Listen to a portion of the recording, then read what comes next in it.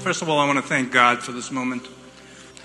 What I believe is going on in this generation is a war between two systems of thought.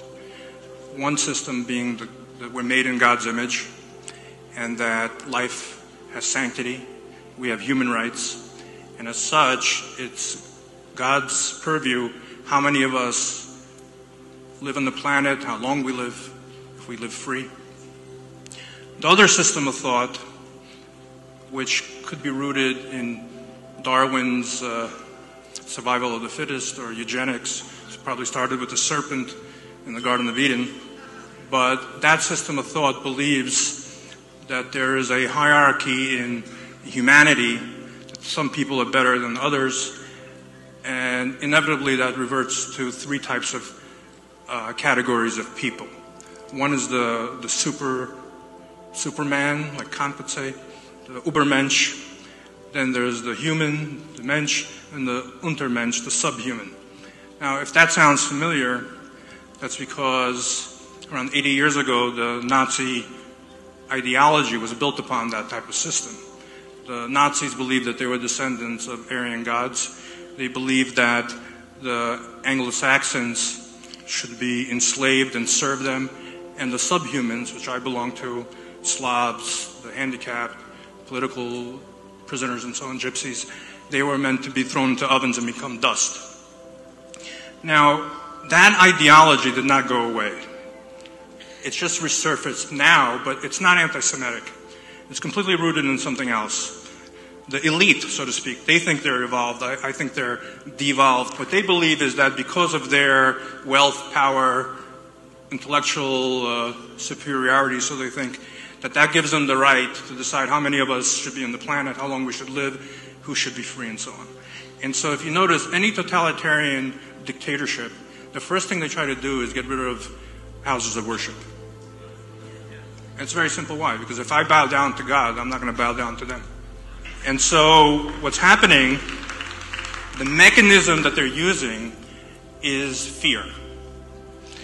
There's a global mass psychosis where these depraved animals, what they've done is used the media and created a false narrative that has led us to be living in chronic anxiety and fear and human isolation. If anyone studied psychological warfare, you'll know that those 2 points, anxiety and human isolation, will cause most people to decompensate psychologically and become very vulnerable and gullible and easy to manipulate.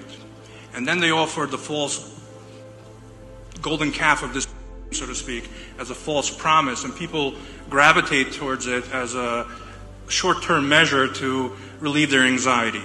It's not intellectual, it's purely emotional. And if you challenge someone, even the most intellectual people, but who have fallen into this trap, if you challenge them, they become belligerent because what you're really doing is bringing them back into that anxiety state that they so definitely don't want to be in.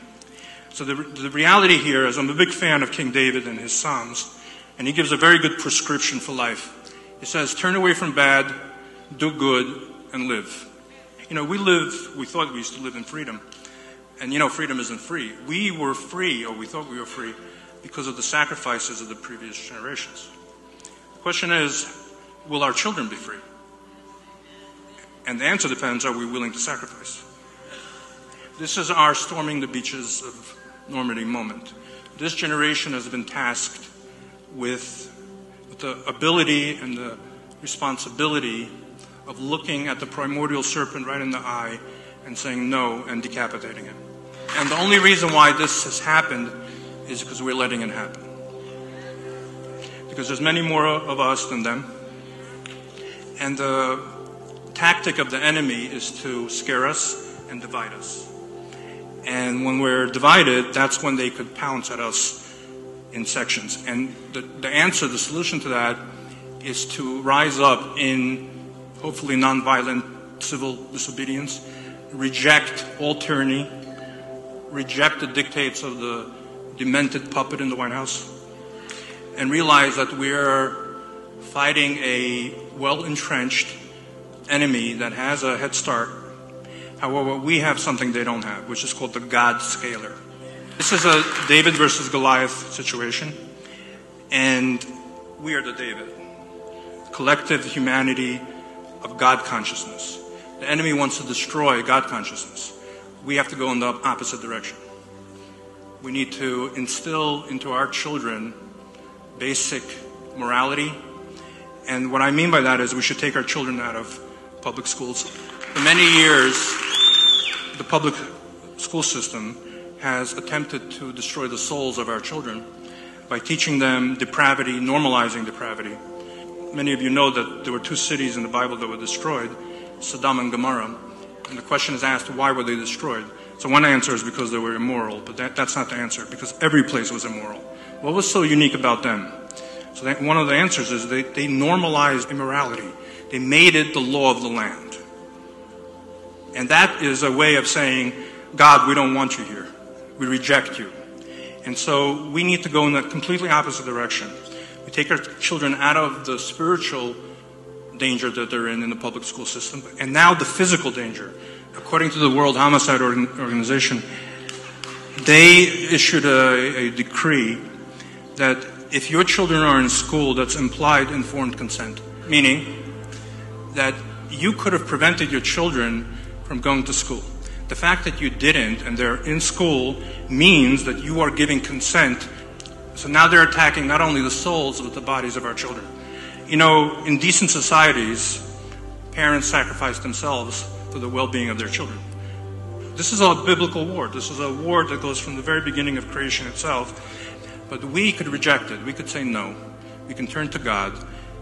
And here's my advice. Creation is dynamic. It's every instant of time is an act of recreation. What that means is you're not alone. That means God is making you. And if He's making you, He's with you. So we know that anxiety, fear, only lives in the psychological and emotional space where the consciousness of God is absent. If you fill that void with God consciousness, by the way, it's hard work. To be mindful of the divine constantly is hard work. But so what? This is what's necessary in order to withstand this onslaught on the human soul, on the collective human soul, on the collective human goodness, and the fact that we're made in His image. So my blessing to the whole world, to all decent people, is rise up. This hill is worth dying on.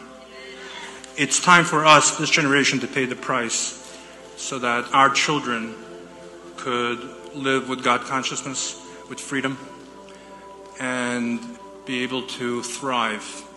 And whether or not that will happen is directly correlated to what we do now, today. And so it is my sincere prayer and hope that like-minded, God-consciousness and people should collate together into cities of refuge, of decency. And even though the majority of the world are continents of tyranny, I know that, but nevertheless, a little light pushes away a lot of darkness.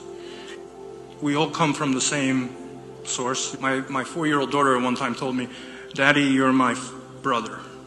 I said, "What do you mean?" She goes, "Well, God is my father and He's your father." So we're all brothers and sisters, and we all are made in the image of God.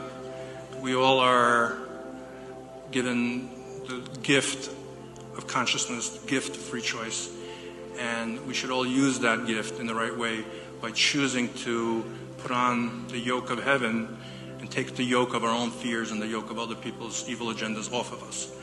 Because there's only one type of free person in the world, that's someone who chooses to be a servant of God.